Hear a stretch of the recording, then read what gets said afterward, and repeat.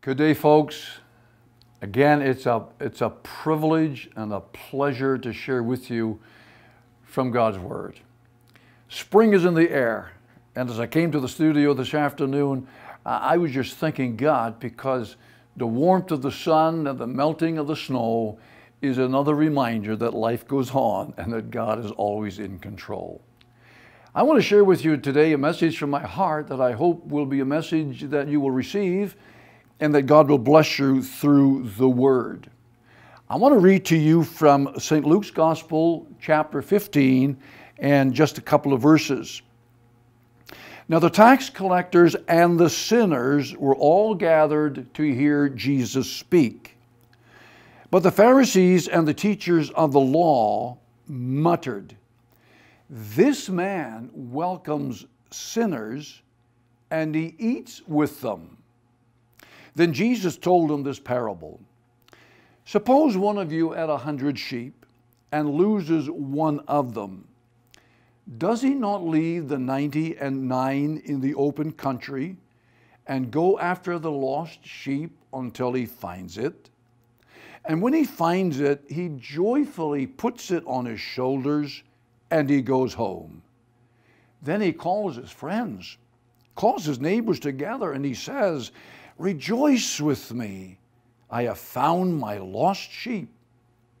I tell you that in the same way there will be more rejoicing in heaven over one sinner who repents than over 99 righteous persons who do not need to repent.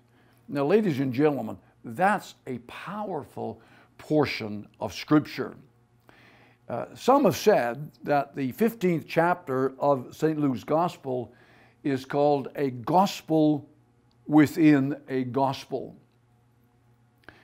The 15th chapter contains 3 parables of things or stuff that were lost. There was the lost sheep, there was the lost coin, and there was the lost son. You and I understand, because we've gone through it, I'm sure, that the loss of something that we love, causes deep sorrow. But when we find that which we have lost, there is joy, there is rejoicing, and we want to share the news with other people that the lost is found. And the story of the lost sheep that was found by the shepherd is a symbol of great rejoicing when lost sinners return to their heavenly Father. And Jesus carefully told the parable so that it would impact those who would be listening to his precious words. In fact, Jesus is finding himself between a rock and a hard place. You see, he came to present himself to the whole world as the Savior of humankind. And on this particular occasion, you'll note that Luke says he was surrounded with collectors, tax collectors, and sinners. Whoop-de-doo. That's why he came. And it was an offense to the scribes and the Pharisees that Jesus accompanied and associated with men and women who, by the Orthodox, they were labored as sinners. Now, just follow with me for a moment here. History will remind us that Pharisees gave to the people who do not keep the law a general classification. And sometimes they called these sinners the people of the land. And it was spoken in a derogatory sense. And because they were the people of the land, they would have no association with the people of the law, with the good people the people of God. So if you were a sinner of any kind in the eyes of the Jew, or many of them, you were ostracized and you did not have fellowship with them. And so Luke 5, the Pharisees called Jesus into question. And they had a right to ask the question. The question was this: why do you eat and drink with tax collectors and sinners? In other words, why do you eat with the people of the land? And Jesus did not hesitate with an answer, and it kind of blows my mind. Jesus said in Luke 30 and 33, he said, healthy people don't need a doctor, sick people do. Amen. He said, I have come to call not those who think they are righteous, but those who know that they are sinners and they need to repent. Jesus spends his entire life reaching people who are in need, loving people who feel that they are unloved. And so to illustrate the importance of recognizing that even the people of the land are loved by God, he uses the parable of the lost sheep.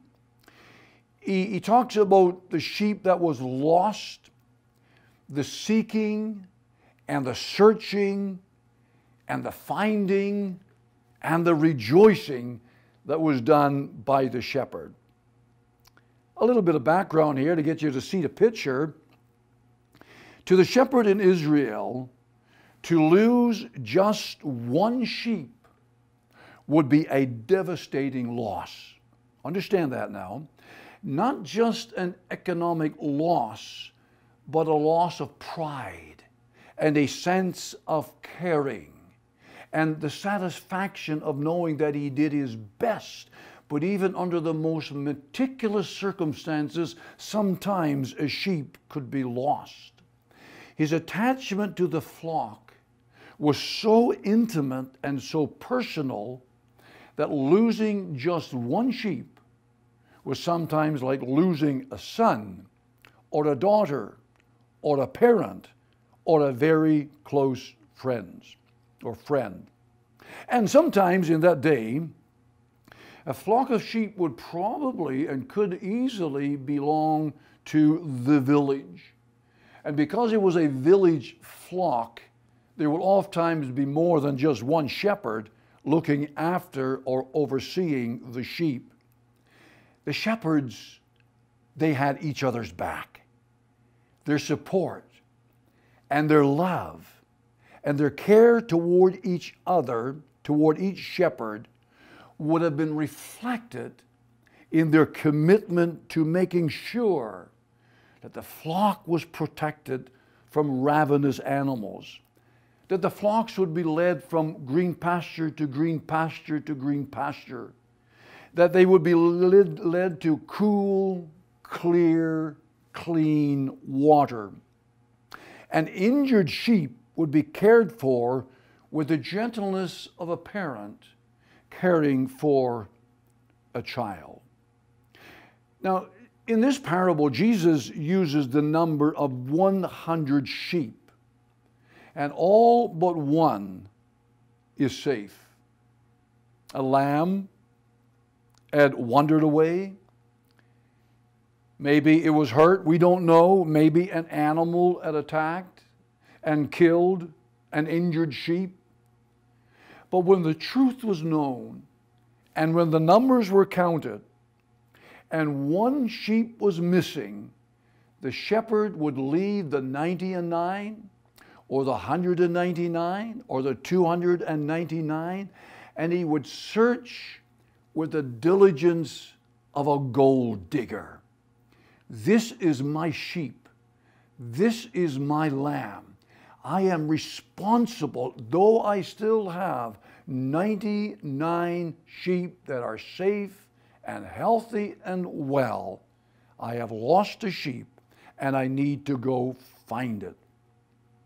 No obstacle was so great, no danger so imminent, no night so black or long, that the shepherd would not continue his search in very difficult situations. If the sheep was destroyed by an animal, it was incumbent upon the shepherd to at least produce the fleece of that lamb to show the village or his fellow shepherds how the sheep had perished. The parable is a beautiful story of finding that which was lost. And when he finds the sheep, there is joy uncontrollable. He will place the sheep upon his shoulders. If it's injured or if it was lost, if it's still breathing, he will take that sheep upon his shoulders. He will literally come into the village and he is rejoicing almost uncontrollably. There is a shouting, a triumphant shout. And he says, so all of the villagers could hear him, he says, rejoice with me. I have found my lost sheep. And there would be a celebration in the community. There would be a celebration amongst fellow shepherds because the lost had been found. Now you understand the point that Jesus wants to get through to the scribes and to the Pharisees and to the keepers of the law. Jesus said, I tell you the truth, that in the same way there will be more rejoicing in heaven over one sinner who repents than over 99 righteous persons who do not need to repent. I can see it, I can feel it, I can celebrate with the shepherd. Jesus says, this is awesome, I am the good shepherd, and the good shepherd lays down his life for his sheep. And when Jesus hung on that cross with his outstretched arms, it was symbolic of the fact that he was reaching around the entire globe and saying to humanity, because you've been lost sheep, I've died to bring you back into the fold of God. And so he continues, Jesus does in the Word, he continues to explain his credentials and his resume. He says on one occasion, I am the good shepherd. I know my sheep, and my sheep know me, just as the Father knows me, and I know the Father. I lay down my life for the sheep. Do you feel today that you're a little lost? You're a little disturbed. You're not sure where you are. You're not sure the direction you're going in, if you should be going or coming to the right or to the left. I want to introduce you today to Jesus Christ, the great shepherd who laid down his life for you. Receive him today. God bless you. Let me just pray with you. Lord, let the great shepherd today, the Lord Jesus Christ, come into the hearts of men and women, boys and girls, so they would acknowledge that he brings life, he brings truth, because he is truth. Bless us today. In the name of Jesus we ask. Amen and amen. God's blessings upon you. Amen.